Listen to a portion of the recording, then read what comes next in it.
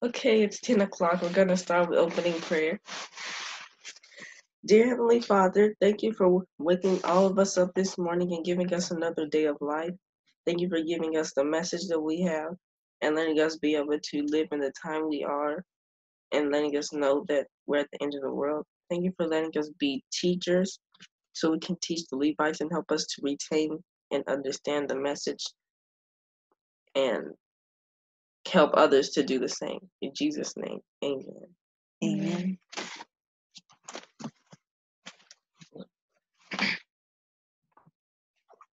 So welcome to Youth Prophecy Group. This is meeting 11 and it's December 22nd.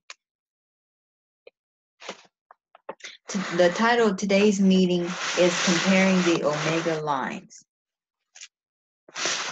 So question, we know that from the lines that go to 2019 that Donald Trump will be impeached. That Donald Trump will be impeached in this year, which he was impeached on the 18th of this month. So does anybody know what he was actually impeached for? The reason he was impeached? Obstruction of justice and abuse of power. Yes. Obstruction. Well, yes, it's obstruction of justice and abuse of power. That's Congress. exactly what I was going to say. So, yes, you got that right.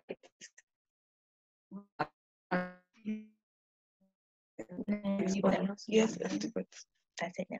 Okay, so he was charged for obstruction of Congress because he wouldn't turn in papers and he was trying to tell people don't go testify.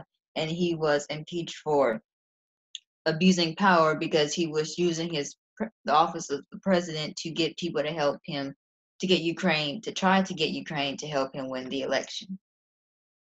So two things. So technically impeached twice. But anyway. Impeached twice. Two articles of impeachment. Oh, yeah. They both. Yeah. Okay. So the title of today's lesson is Comparing the Omega Lines, lesson 11.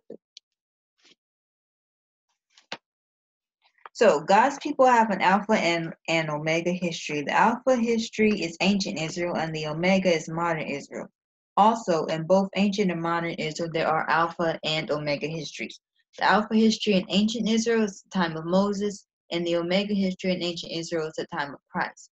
And in the Alpha history in modern Israel is the time of the Millerites, and the Omega is our time, the time of the 144,000. So we see that both Christ and the 144,000 are Omega histories in their time, so they should line up perfectly. The line of so this is the Omega line of modern Israel. This is the line of the 144,000.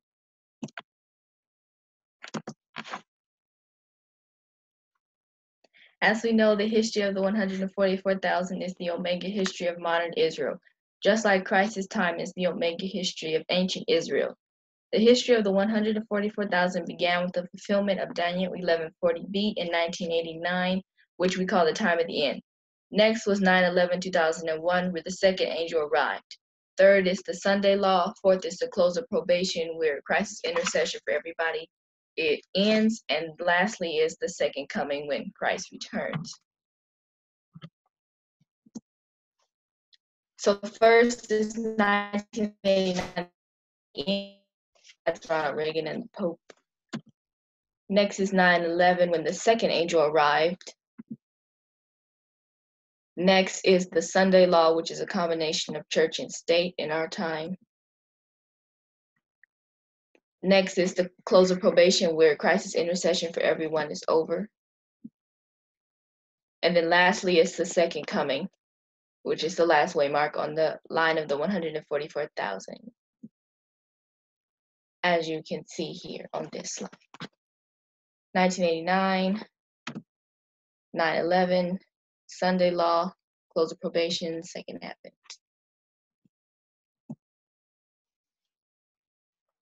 Okay. So, in the three groups. In the history of the 144,000, there are three groups: the priests, the Levites, The priests, the Levites, and the Nethinims. The priests and Levites are from the old church, and which is the Seventh-day Adventist church, and the Nethinims are from the world. These three groups have their own separate reform line as well. In their lines, God brings them into his new church. So there are three groups on the line of 144,000, and on each of they each have their lines, and on each of the lines, they all come into God's church. We'll start with the line of the priests. The line of the priests. We're in the line of the priests, the first group from the church. Our line began on November 9th, 1989, which was the time of the end. The next major waymark was September 11, 2001. Then came 2014, which was the Sunday law for the priests. November 9, 2019 was our close of probation, and in 2021 we will experience the second advent. The difference between the priests and the Levites and Nethinims is that we are part of the movement before our close of probation, and that which is not like them, and also that God is going to use us to bring them into the movement. So we see the line has 5 major waymarks: 1989, 9/11, 2014, 2019, and 2021.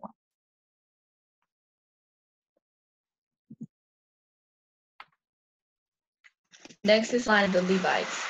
The second group to join the movement is the Levites. They come from the Seventh-day Adventist Church. The first waymark on their reform line is September 11, 2001, which is their time of the end. The next waymark is 2014. Then came November 9, 2019, which was their Sunday law.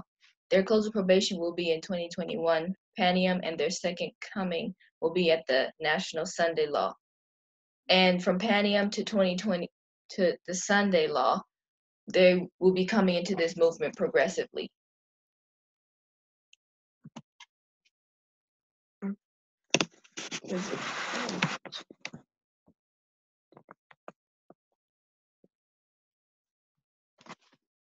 Okay. It's your turn. Okay. Well, we'll just go here. So this, what? Okay, so now the line of the Nethinims. So the last group is the Nethinims, or people from the world. Their line started in 2014, which was their time then, and then November 9, 2019 was their 9/11. And then in 2021, the Midnight Cry will be their Sunday law. The National Sunday law will be the Nethinims' close of probation. And then the close of probation, which is Daniel 12:1, will be their second coming, or second advent. So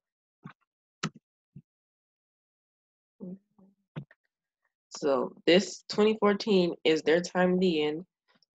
2019 or midnight is their 9/11. 2021 or Midnight Cry is their Sunday law. The Sunday law is their close of probation, and the close of probation is their second coming.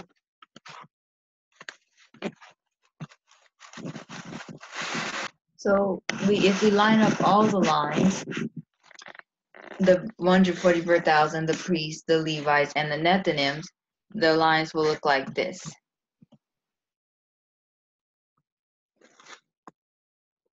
As you see, the priests, Levites, and Nethinims all start one waymark over, and they are smaller than the 144,000's line. In the 144,000's line, the waymarks, the major waymarks in here are 1989, 9/11, the Sunday law, the close of probation, and the second advent. Whereas the priests, it's 1989, 9/11, 2014, 2019, and 2021. And then for the Levites, it's 9/11 to the Sunday law, and for the Nethinims, it's 2014 to the close of probation.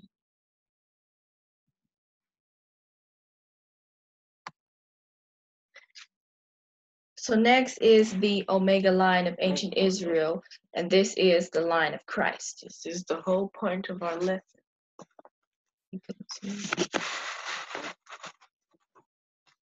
So as we have seen, Christ's line is the Omega of ancient Israel, just like our line is the Omega of modern Israel. These two lines should and do line up very precisely. In the history of Christ, we should see an overall line paralleling the line of the 144,000.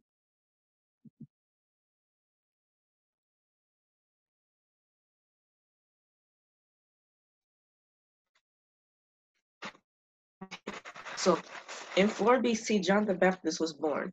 This year, God began to raise him up to reform his church, the Jewish church. And Jesus was also born. Yes. In 4 BC, Jesus and John the Baptist were born. John the Baptist was the first messenger, which is the first angel, and in 4 BC he arrived. So he arrived in 4 BC, therefore the time of the end in Christ's time is 4 BC, because that's where we see the first angel arriving.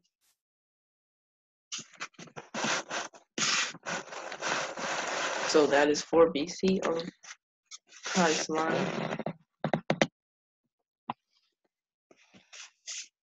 Next is AD 27. In AD 27, Jesus was baptized by John the Baptist. Here he arrived and began to do his work. And Jesus, we know, is the second angel in his history. So we know that AD 27 parallels 9/11. So now we have the second waymark in the line of Christ is AD 27. The next waymark is AD 34, when Stephen was stoned and they began taking the gospel to the Gentiles.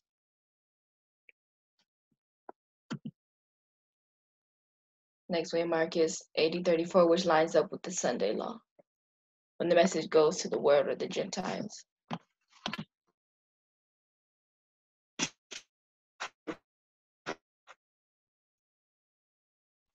Okay, so in AD 70, Ellen G. White tells us that the destruction of Jerusalem in AD 70 foreshadows the close of probation.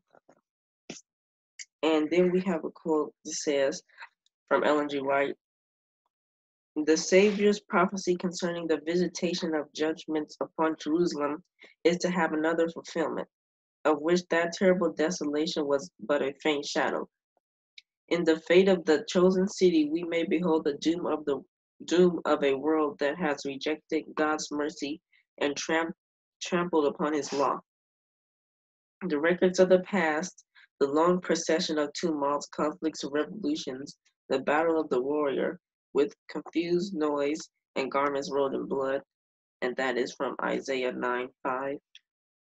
What are these in contrast with the terrors of that day when the restraining spirit of God shall be wholly withdrawn from the wicked, no longer to hold in check the outbursts of human passion and satanic wrath. And that's from GC 36.2. So 36. So therefore, that Ellen G. White was comparing the destruction of Jerusalem in AD 70 to the close of probation, which was Daniel 12:1, where Michael stands up. So we can see that AD 70 is the close of probation on Christ's line. Is AD 100. John saw Christ come for a second time in that history. John was exiled on the Isle of Patmos and Jesus came to him. We have a quote from 19 MR 40.4. In the days of the early Christians, Christ came the second time. His first advent was at Bethlehem when he came as an infant. His second advent was at the Isle of Patmos when he revealed himself in glory to John the Revelator, who, quote, fell as dead, end quote, when he saw him. So this year, AD 100 parallels the second coming on the line of the 144,000. So we see now we have completed the line. We have 5 major waymarks for the birth, 4 BC, the baptism, 27 AD, 34 AD, where they take the message to the Gentiles, 70 AD, which the destruction of Jerusalem, which parallels the close of probation, and AD 100, where Christ comes the second time, paralleling the literal second coming. So, since Christ's line, which is an omega line, lines up more closely with ours than any other line, we should see 3 groups just like we see 3 groups in our line. So the 3 groups in our line are the priests, Levites, and the Nethinims. The 3 groups in Christ's line are first the disciples, which represent the priests. Then they go back to the church and bring out more Jews, and the Jews come to the Christian church, which are the Levites. And then last, they have the Gentiles, which represents the world, which are the Nethinims. So this is the line of the disciples. Don't go next. I told you don't go next.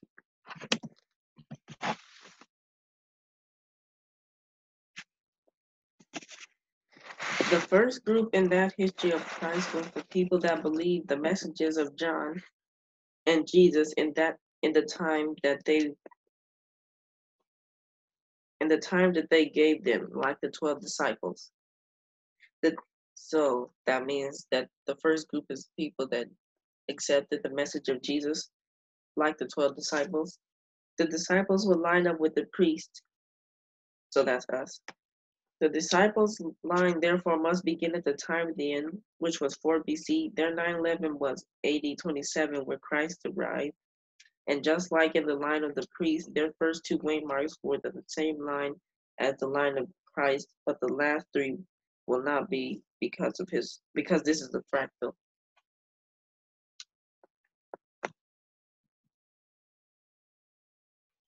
So the next waymark on the line of the disciples, we saw the first two, 4 BC and AD 27. The next waymark is around AD 30.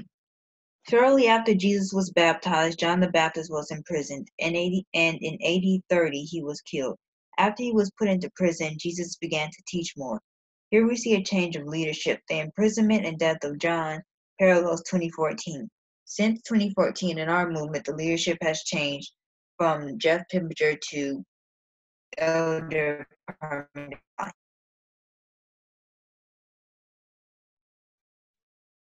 The next mark is the which is the cross. So the cross lines up with 2019, specifically November 9th. For the disciples, the cross was their close of probation. Judas was lost at that time because he did not fully believe Jesus' message while the other disciples were scattered. But the cross was still a success because Jesus had fulfilled his mission.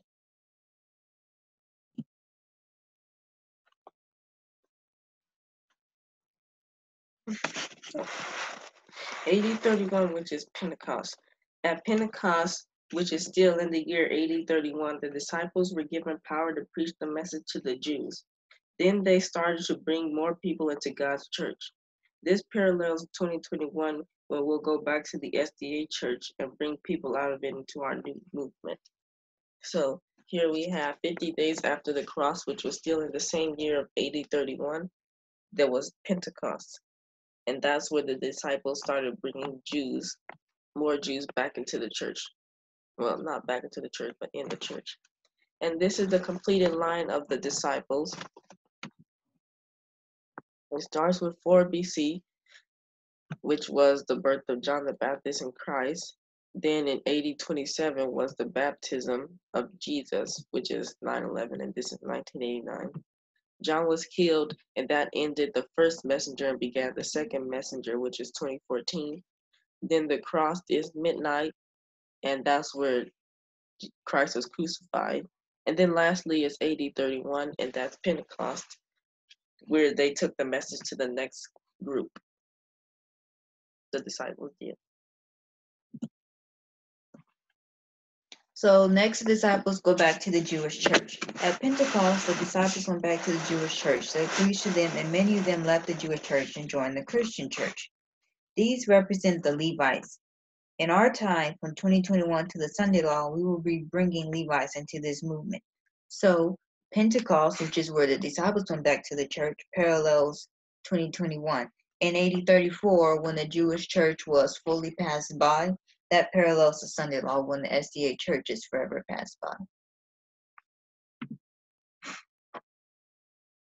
So there's first Pentecost, where they get power to preach back to the Jews, to go back and preach to the Jews.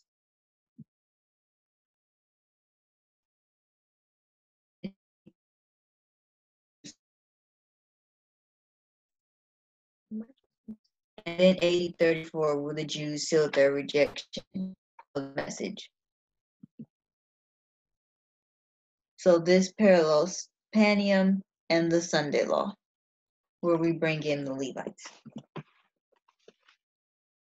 So next is the line of the Gentiles. After Stephen was stoned, the disciples of Christ traveled throughout the then known world, spreading the gospel.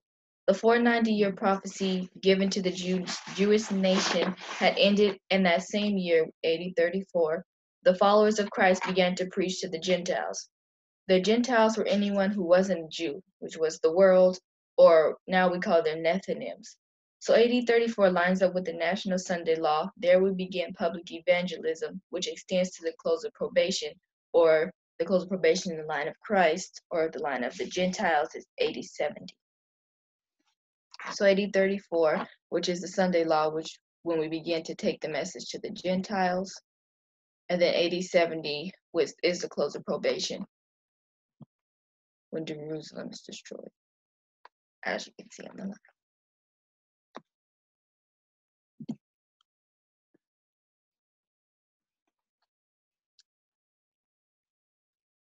Okay, so these are all the lines combined.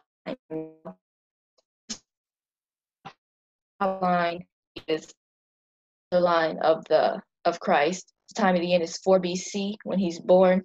AD 27 lines up with 9/11, which is his baptism. Stephen was stoned in 34 AD, which is the Sunday Law. Jerusalem is destroyed in AD 70, which is the close of probation, and Christ comes for the second time to John the Revelator in AD 100.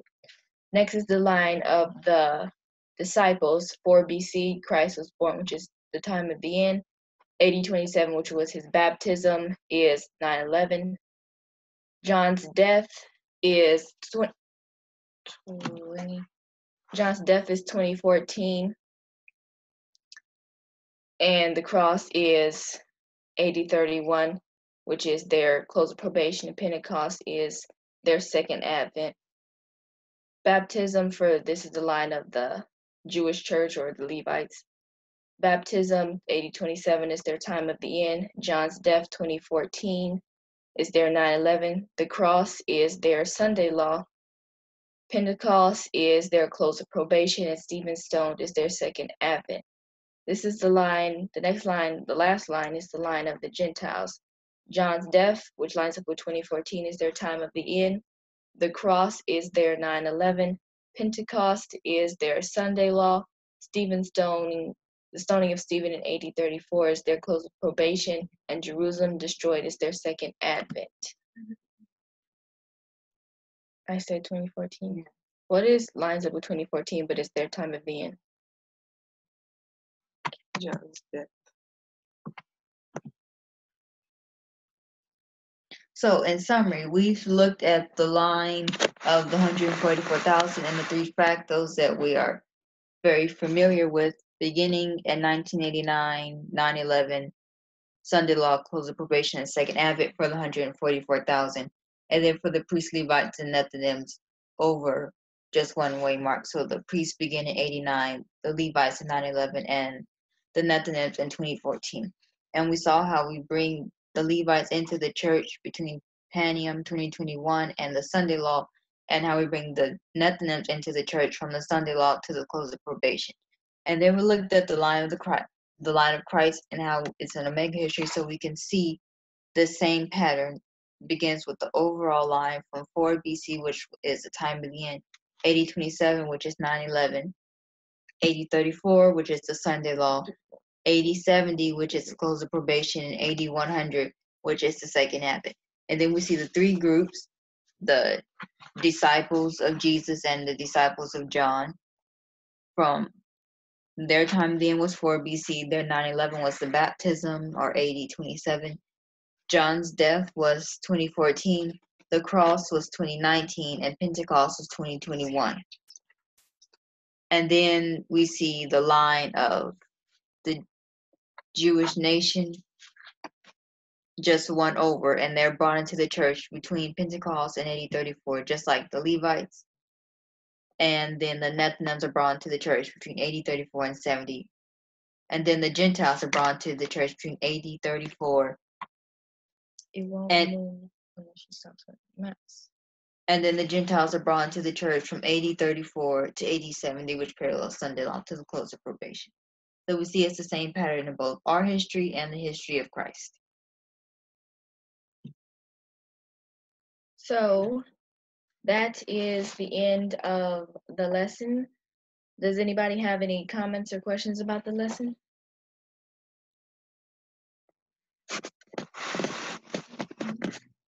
No? Okay. You want something to say? You have something? Yeah. I do have one thing to say. That since we do call this with the thing.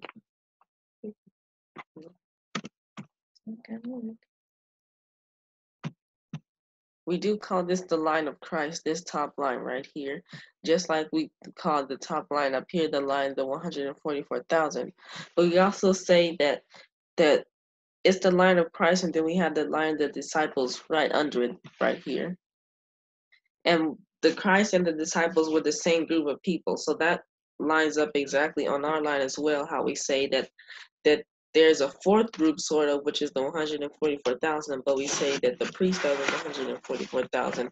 So it's technically four groups, but two of them are the same people, but they have two different lines, and that lines up the same with Christ's time, where the disciples and Christ were the same group of people, but they have two lines. One is for Christ and one is for the disciples. Like one is for the 144,000, one is for the priests, but it's the same group of people. And when you hear like the presenters mainly test saying that the omega lines actually line up because they're both the omega lines, like when you see this, it's like they actually do really exactly line up. How we sing the time of the end, because we always said Christ's birth was the time of the end, his baptism, 9/11, we've said that. 100, the second advent, it was actually literally the second advent, so we'll be experiencing the third advent actually. But anyway, 80/70, the close of probation, it's obvious because Ellen White says it. The Sunday Law, 80/34, when they begin to take the message to the Gentiles and etc. That's just showing you how it exactly really does line up, the both Omega histories. And this is not the exact same as we used to teach it, because we used to always say the cross was the Sunday Law, which it could be a different application, but here we see the cross is primarily 2019 or November 9th, whichever one. But 80/34 is more perfectly the Sunday Law, because that's when we go to the Gentiles, which we knew back then, but we just couldn't see it back then. We probably were saying that because we didn't have the waymark of midnight yet. No, we did. Are you sure? Well, I think so. Yeah, but I remember we said the cross was the Sunday Law, and the midnight cry was the triumphal entry. Is that the Jeff era? Yeah. Sure. Era. Not error. Yeah, but the midnight. But that was either a different application, but it's most 2014? likely incorrect. And this is the correct line. It could be another application, but obviously 80/34 fits the Sunday Law more closely than the cross. More closely, it doesn't even fit the cross. 80/34 really. I mean, you don't know that. You don't go to the third cross. group after midnight. This is the Sunday Law. I don't know how you prove that. That was the Jeff era. Maybe error. Same thing. The close of probation. Anyway.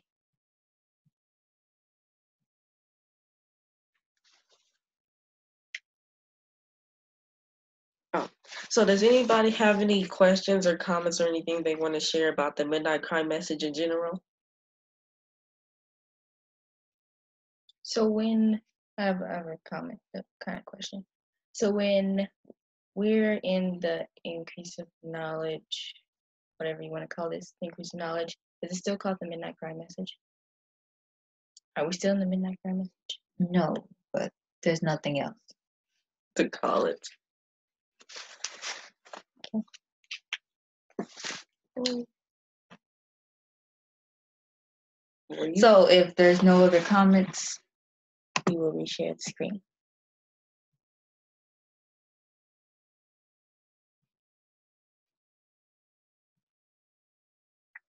So thank you everybody for coming. Thank you for coming.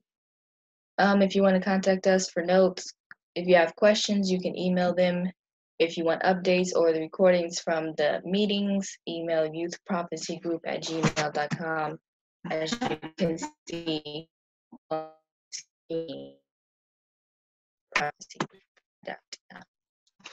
Okay, so thank you everyone for coming, and hopefully we'll see you next week for our next lesson. Before we end, guest has a question? Oh. No? Okay. Well, let's have closing prayer. Bow your heads. Dear Heavenly Father, thank you for bringing us to this new week. Please empower us to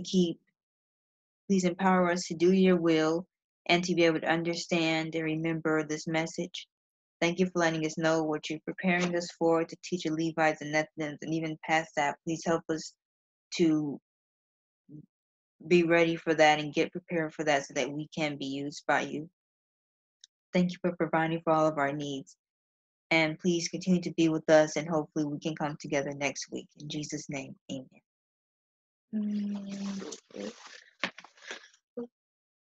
Amen. So, bye, everybody. Bye. Bye. Bye. Bye. Thank you. Bye. Welcome. Bye.